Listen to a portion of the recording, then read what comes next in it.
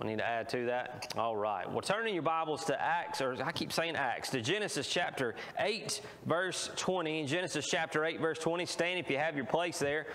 We're talking about an altar tonight, or not a altar, but the altar. You know, just as there is an altar in the Old Testament, and what we're reading tonight is the very first time in Scripture where we see that an altar was constructed for the worship and the praise of the Father. So Genesis, I don't know why I keep saying that. Genesis chapter 8, verse 20, the Bible says, "And Noah builded an altar unto the Lord, and took of every clean beast, of every clean fowl, and offered burnt offerings on the altar." Let's go to the Lord in prayer. Father, we thank you, Lord, that we can come to your house tonight. God, we thank you, Lord, that you blessed us with a great day. Father, we do lift up Preacher Fred tonight. Lord, I know he's not feeling well. Lord, his legs hurt and bothering him. Father, we lift up Miss Glenda tonight, Father, as she's continuing, Lord, just to go through her treatments. Father, we pray for Brother Doug Hawkins tonight, Lord, as he's still trying to get all that fluid off of him, Lord, there in the hospital. God, I pray that you'd bless him and all those nurses, Lord. Just be with Miss Linda, Lord. Father, we praise you, Lord, for little Wiley being home. God, what a blessing that is, Father. What a great thing, Lord, just to see Miss Tara and Brother Bobby, Lord, being here tonight with us to worship again. Lord, I know they're glad to be here. And Lord, we just pray that all that's said and done tonight, Lord, we just give you praise, honor, and glory. Father, as we talk about the altar, Lord, may we find the importance of that altar once again. Father, remind us of it, Lord, in Jesus' name. Amen. Amen. You can be seated tonight. Thank you for standing with me. So what is an altar, or why is an altar important? Is an altar still important? I would say tonight that I believe 100% that an altar is still important tonight.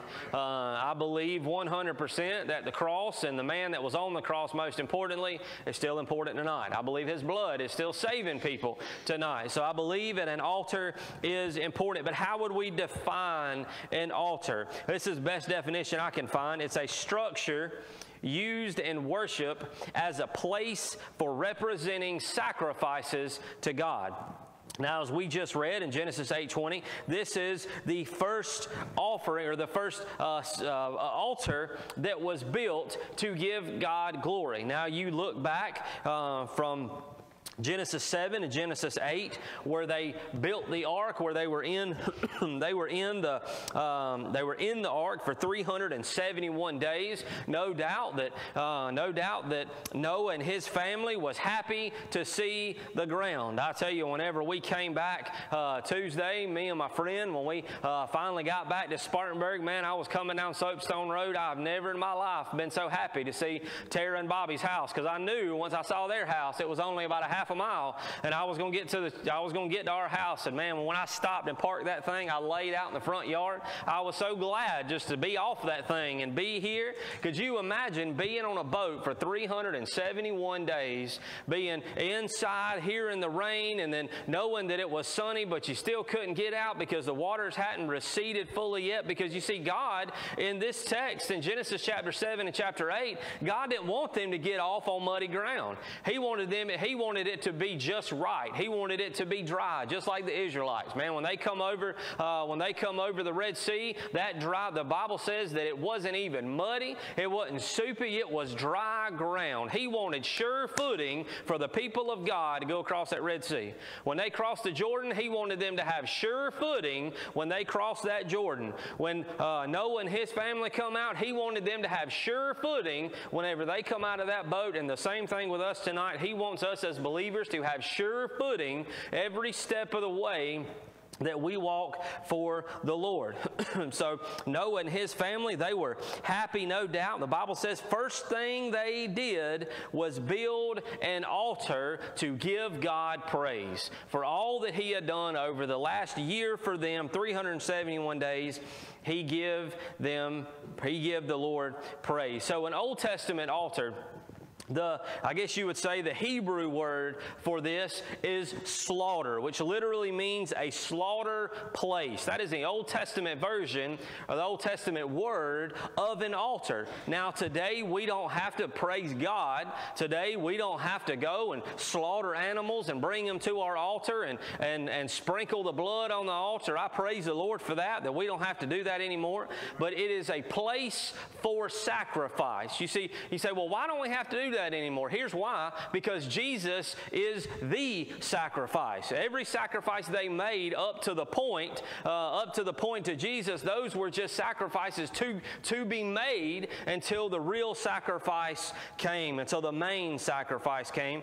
But you see, the altar today, this is what we have tonight. Our altar today is still a place for sacrifice.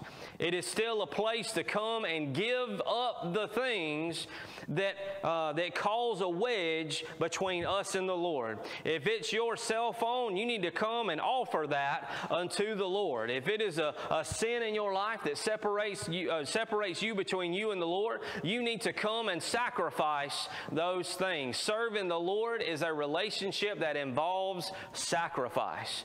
It involves giving up things that are causing you to veer away from the presence of God.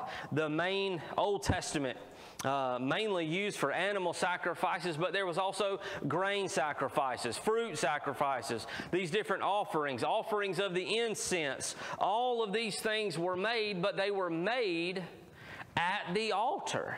Why were they made at the altar? Because they were giving it to God. They were saying, God, this belongs to you. So why is it important tonight? Why is it important to get up from your seats and make the walk down the aisle of a church and kneel down, if you're able, to kneel down at an altar of God? What makes this so much more important than sitting down in the pew that you're in and just bowing your head and praying? Well, here's what I feel like the Bible teaches, and this is also the frame of mind that we have today. Folks today are willing to argue and dispute about what is called the old-fashioned types of religion or things in the church. Whether it's the way people dress, whether it's the type of, whether you have pews or whether you have chairs or whether you have an altar or whether you have a stage. You see, we're willing to fight and to cling to all those things, but only if it's convenient for us. It has nothing to do with what the Word of God says. If we think this altar is important, then we need to use it as though the altar is important tonight. We need to come and pray and offer these things unto the Lord, because we can't pick and choose which parts of the Bible that we're going to firmly stand upon and which ones we're just going to let slide, because in our hearts it doesn't mean anything. You see, these different sacrifices or offerings were presented.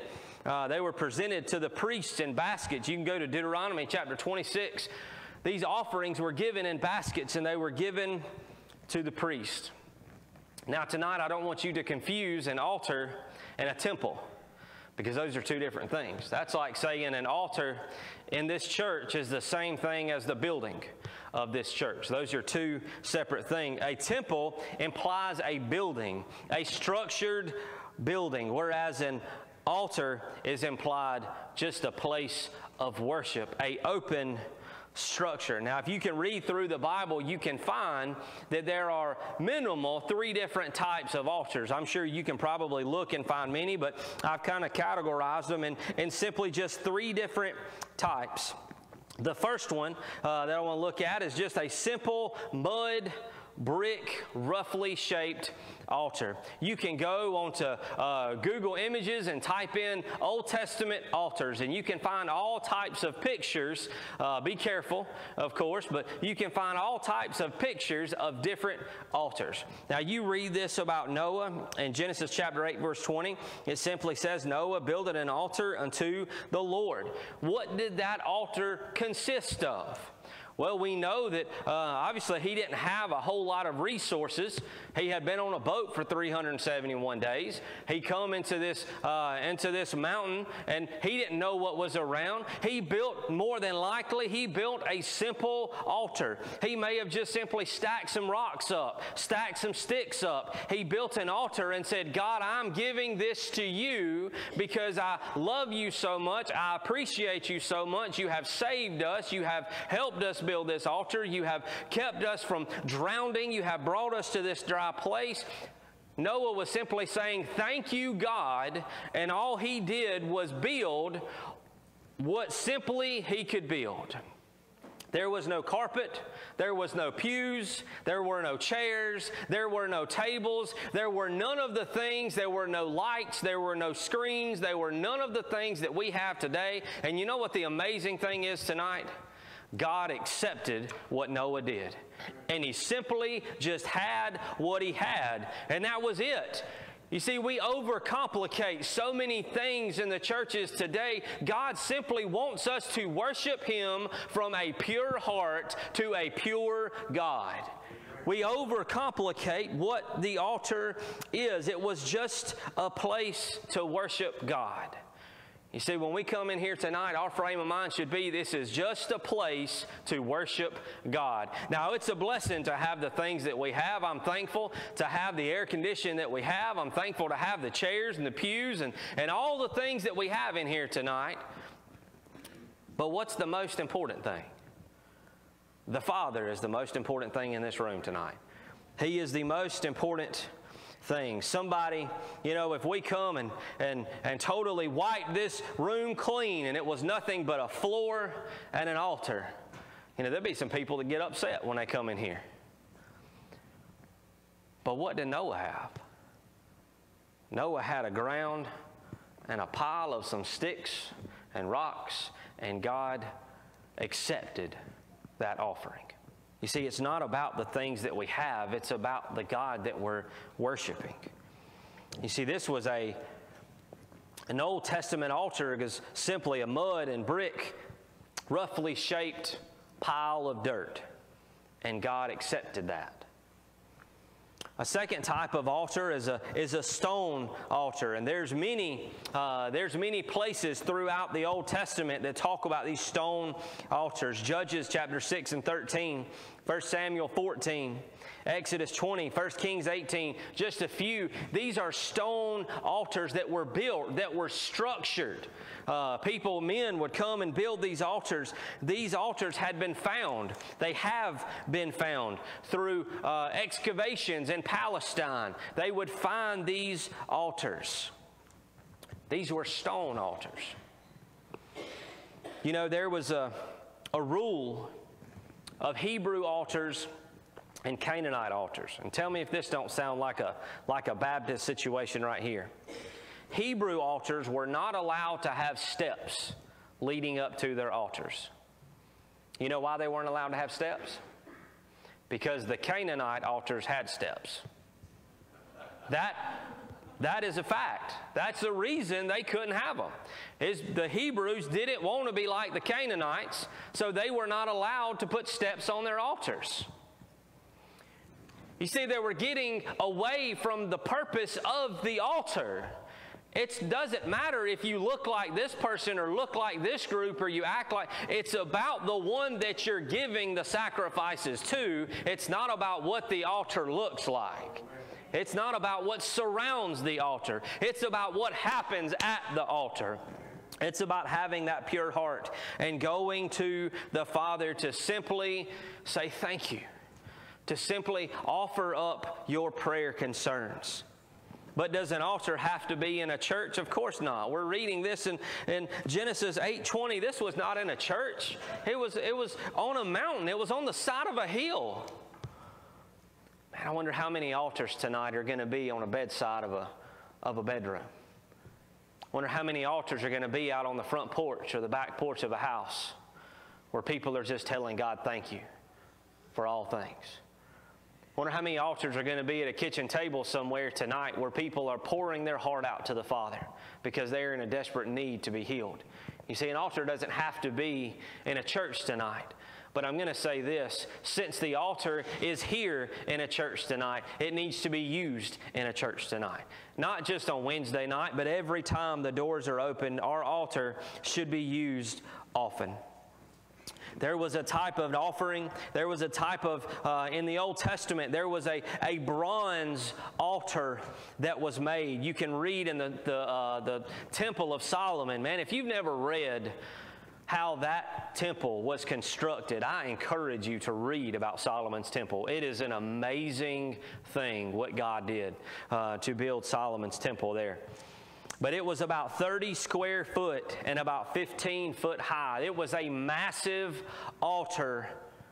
But then there was also golden altars, or an altar of incense. If you read the Old Testament, you'll see that phrase oftentimes, the altar of incense. The altar of incense was located in the inner room of the sanctuaries, just outside the Holy of Holies. This altar was made of acacia wood, and it was overlaid with gold. This was a beautiful altar. By what we read, it was a beautiful altar. You see, there's all different types of altars. There's all different places of altars. But the main thing I'm trying to get to you tonight, that it's not where the altar is. It's not what the altar looks like. It's about worshiping the Father at the altar. You see, there was one that was also in the Old Testament called the high place. These were raised platforms where sacrifices and rituals took place. If you read in 1 Kings, there was a time where Adonijah was running from Solomon. And as he was running from Solomon, he knew that Solomon was going to kill him. And there was a thing on the altar, and it was called the horns of the altar. You can read about it in 1 Kings, talking about the horns of the altar. And the purpose, or one of the reasons of this horns of this altar, was of safety. Adonijah knew that if he came running to the altar and he grabbed a hold of the horns of that altar, that Solomon could not kill him. That was the law. You couldn't kill somebody if they were holding on to the horns of the altar. I believe tonight that we have forgotten the safety that comes along with the altar that we have today. You know, being there, I remember as a child, I did not sleep well as a kid. I was afraid that something was going to get me all the time when I was asleep, especially when I could look underneath the door of our bedroom. And I can tell all the lights in the house were out. I was just scared. I didn't sleep good. And there were several times that I would get up in the middle of the night and I would walk through our house with a blanket and a pillow, and I would lay down there at the foot of my parents' bed. They didn't know I was there. Daddy stepped on me one morning. He was getting up for work, and sure enough, he stepped on me. He didn't know I was there. But there was something comfortable for me being there at the foot of their bed. Even though I was in the floor, I felt comfort. I felt peace because there was security being there in the same room as my mother and my father. There was comfort in that. You see, tonight the Bible teaches that the altar is a place of comfort.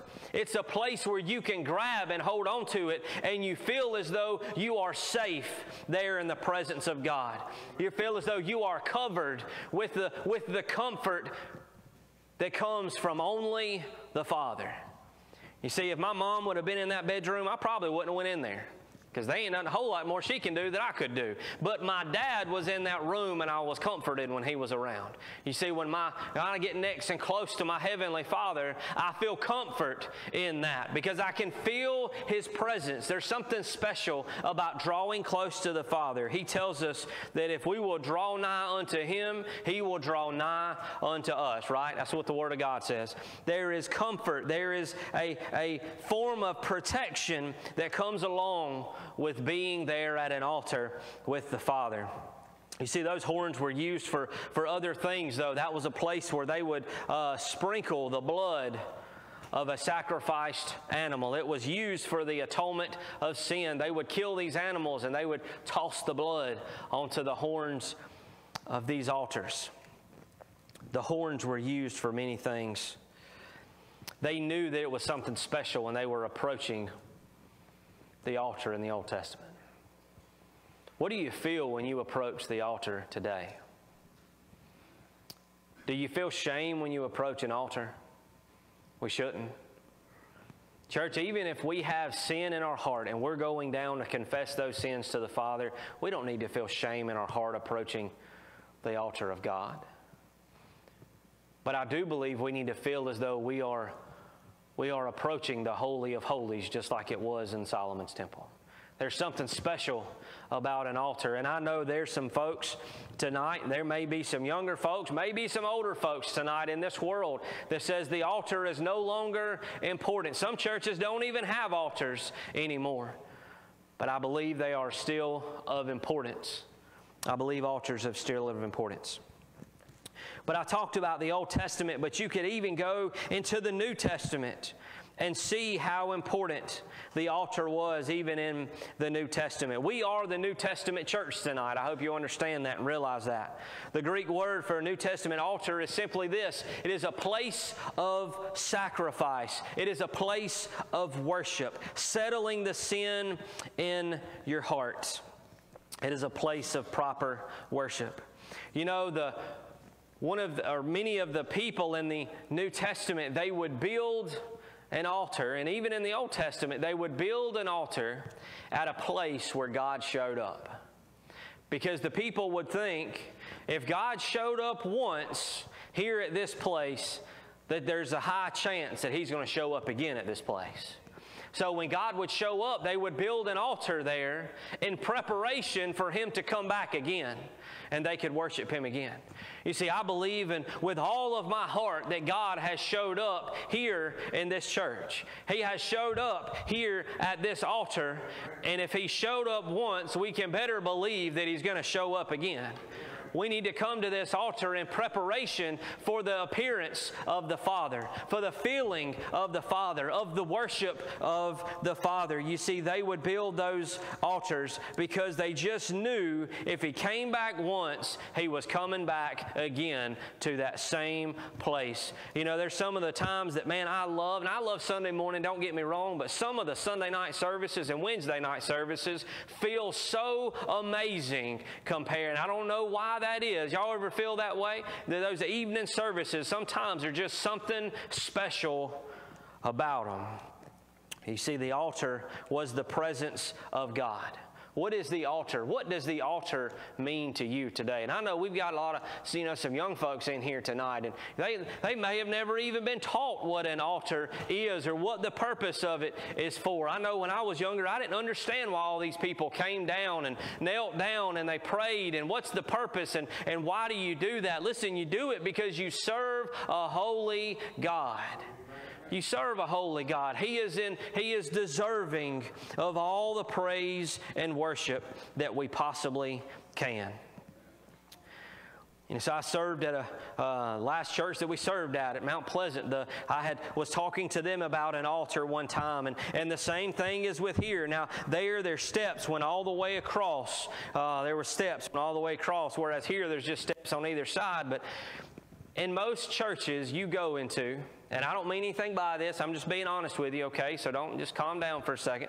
Hear me out. Most of our Baptist churches, 60% of our altar is covered up with furniture. 60%. I've walked it off. 60% of our altars are covered up with furniture. What is the purpose of the altar at this church? Now, I have nothing wrong with any of this stuff. Don't misunderstand me. But what's the main purpose of an altar?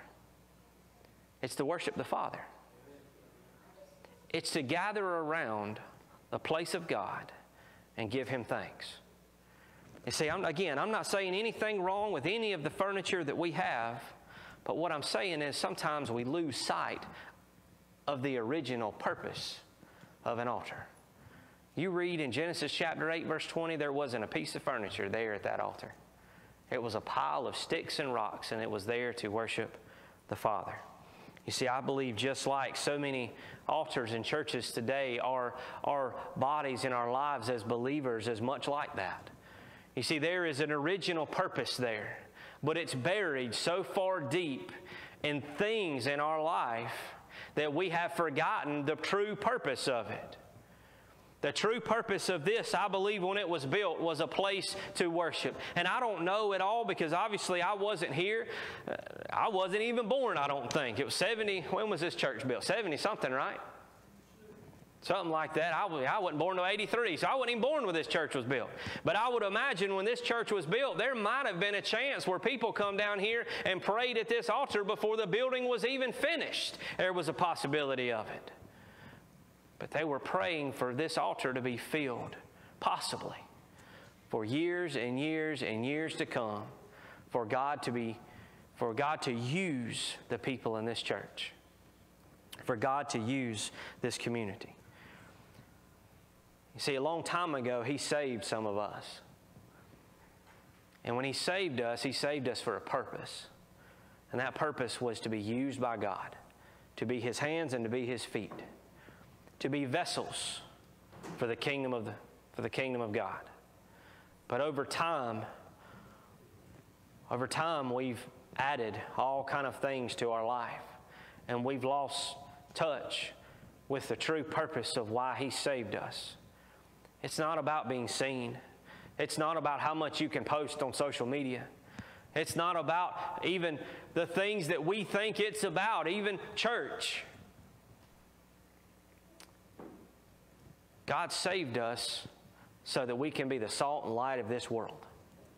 That's it. So that we may be vessels for Him so other people can come to know Him. You see, this altar tonight, I believe it would be good if we can get focus back on the reason that we come to church. And it's to give God praise. When we sing, that's why we're here. Not to have empty words come out of our lips, but with all of our heart, give Him praise for everything He has brought us through and everything He will bring us through. We give Him praise. When we're here and we have all of these prayer concerns and heavy hearts, we go to an altar because we know that we still serve a risen Savior. We know that the tomb is empty. We know that our Father is seated at the right hand tonight. We know that. And for that, we gather around an altar. So tonight, I know Wednesday nights is our nights of prayer concerns, but I know that your heart tonight, no doubt, is full of prayer concerns. But I want to give a praise report. Mr. Wiley is back in Cherokee County, and I am thankful for that. Well, I guess he's in Spartanburg County technically, ain't he? He's close to Cherokee County, but I'm glad he's home. He's in Cherokee County, man, he is Spartanburg. I guarantee he is. You see, tonight we have a reason to go to the Father. We have a reason to go to an altar. Miss Galinda, would you mind coming and playing tonight? I know we all have burdens, we all have issues, but tonight is about not steps, not carpet, not chairs. It's not even about altars, but it's about who's at the altar, and that's the Father. If you would stand with me tonight, we're going to have a time of invitation. Anything on your heart tonight that you need to come pray about, at any time God tells you, you pray. Let's go to the Lord tonight. Father God, we're thankful, God, that we can be in a place, Father, of your dwelling. Lord, I'm thankful for this house, Lord, that is yours. God, but I'm even more thankful of this altar, God, that is most importantly yours. Father, we have burdened hearts tonight. We all have concerns and prayer requests. And Lord, I ask, Father, that you would meet those needs. God, as we pour them down, God, as we've talked tonight, Lord, the altar is a place, a sacrificial place. And Father, may we lay those things down, Lord, that are causing a wall to come up between us and you. Father, may we lay our burdens down of those that are sick or hurting. God, you tell us to lay down our burdens, but take upon your yoke because it's light and it's easy. Lord, I pray tonight would be a time of worship, God, and just giving all things to you. We love you, Lord. We praise you in Jesus' name. Amen. Amen. If God's calling you to come pray tonight, you come and pray.